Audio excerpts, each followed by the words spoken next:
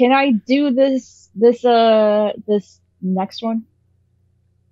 You and me are pretty damn equal fans of this series, and I need to use the restroom, so in this instance, I will say yes. I'll be right back, but go ahead. Bronson, you're with me now. It's going to be great. All right. So Capcom recently came out, said there's going to be a Resident Evil, not just a Village showcase, but a Resident Evil showcase on January 21st, which they already confirmed is going to debut a brand new Village trailer, first ever gameplay, and supposedly other announcements, with the official Resident Evil Twitter account very recently starting to post GIFs of classic Resident Evil menu screens, which has led a lot of fans to believe that Capcom is finally going to port the original 3 Resident Evils to next-gen consoles, which has been something that's been hinted at, teased at for a very long time, ever since the remake of 2 came out. People had been kind of, I say kindly asking, but basically screaming at Capcom to release the original Resident Evil 2 so that players can see how it was originally. And with the release of 3 and the fact that 3 wasn't what a lot of people wanted, I personally loved 3, but I can totally understand how it cut out a lot of stuff from the original. People have once again been screaming at Capcom to release 2 and 3 onto, just like port them with like better 5 polygons, I guess, because the characters were made out of like 5 giant polygons back then. But yeah, originally people thought it was never going to happen, but with Capcom recently teasing those old school GIFs, and people have noticed that the menu screens in the GIFs look incredibly high res, not like the original menu screens were. So people are like 99% sure that we're getting more game announcements other than just Village. And also, Capcom put out a tweet saying that members of the Resident Evil Ambassadors Club, which is basically the Resident Evil official fan club, can sign up for a unannounced beta for something that's supposedly going to be announced at the Resident Evil showcase. For those who remember, Resident Evil Resistance came out with Resident Evil 3, and Capcom did run a beta for that. So people are pretty sure we're just getting whatever the next sequel to Resistance is. But I am a ambassador, so I was able to look at the page to sign up, and it's supposedly a beta of a mode that's going to consist of 4 to 6 players. I'm really hoping for something along the lines of Outbreak and not in the same arcadey sense as Resistance. I'm kind of very middling on that, but to go back to the ports while I was away, those aren't necessarily something that I'm super actively interested in playing myself, but I think in terms of preservation, from a historical point of view, they should absolutely make those playable, because the only place you can really play those on now is if you have a PS3, you download it from the store, if you have a Vita.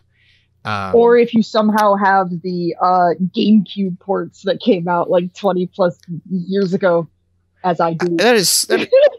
Those aren't even like full on GameCube. They just like maybe up-res it a little bit. No, so for the Resident Evil 3 one, which I remember the most because that's how I played Resident Evil 3, they like added like an easy to it, where when you start off the game and you get to the first item box, there's a machine gun and a grenade launcher in the item box, if I remember. Okay. So it technically makes Resident Evil 3 a bit easier, but I don't remember 2 because it's been a while since I played the GameCube port of 2.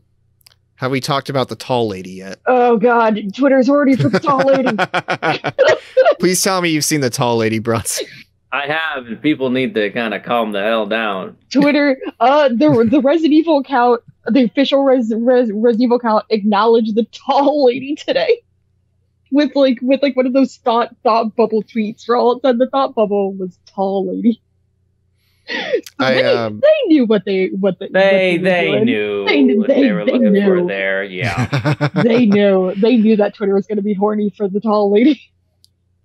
I think in terms of what I'm like super excited for from the showcase is like obviously Resident Evil 8. I want more details on that.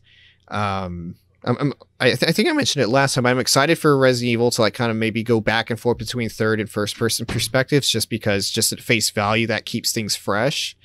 I think the direction that 7 took is probably more in the traditional survival horror than the 2 and 3 remakes were, where it's a little bit more on the actiony side. Mm-hmm.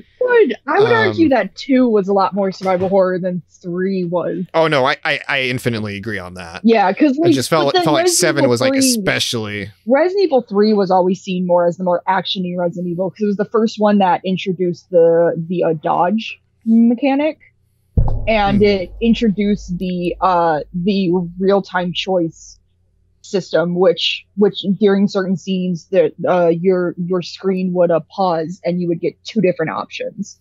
Like, I absolutely agree one on that front. was run from Nemesis and the other was fight him, and that was the first Resident Evil game to actually do that. So I would argue that 2 is the more survival horror, 3 is more definitely the more action one, and I'm at least glad that the remakes leaned more towards that. Oh yeah, I absolutely agree on that. It's just more so that while 3 is undoubtedly more action than 2, I would still say that 2 is more action than 7. And just going back to the things I'm excited for is, so it'd be obviously Resident Evil 8. The ports, while I'm not personally excited for them, I would be very happy for those to be readily available. Resident Evil 4 is basically it's a badly kept secret that the remake is coming, and I think someone was talking to me about it earlier, or I think I posted like the article version of the first like game design video I had done. I was kind of reading through them, just like, oh wow, I still like something I made like a year ago. That is fucking surprising as shit.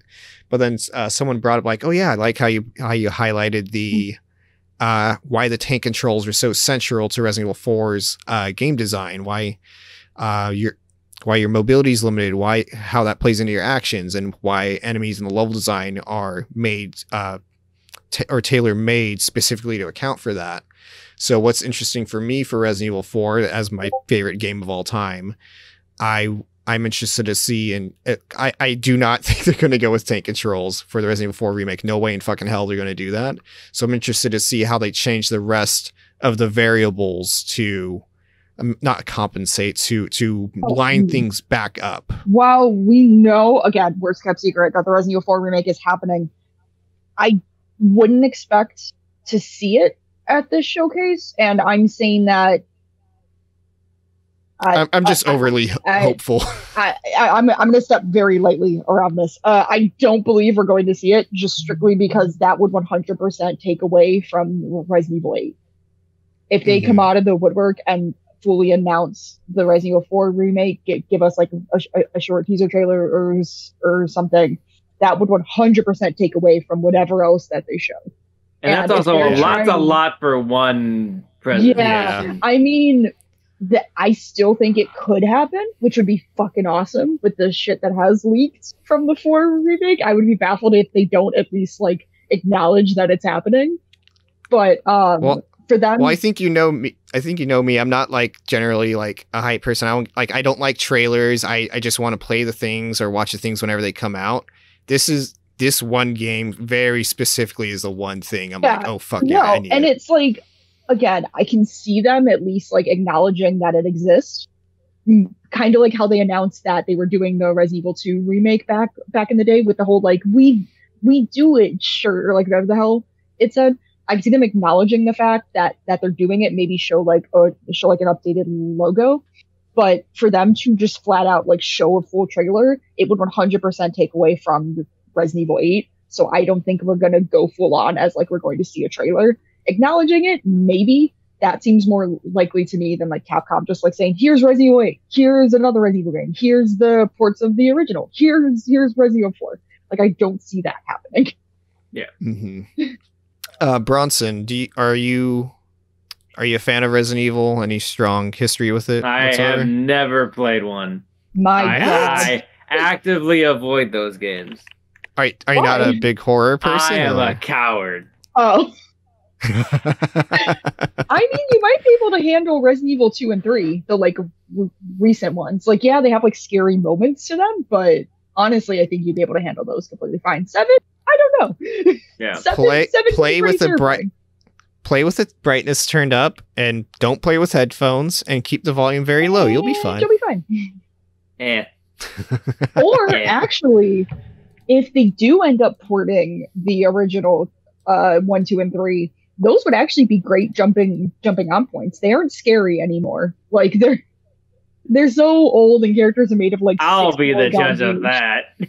But it's like, honestly, though, if you do want to attempt to get into it, those would be great jumping on points.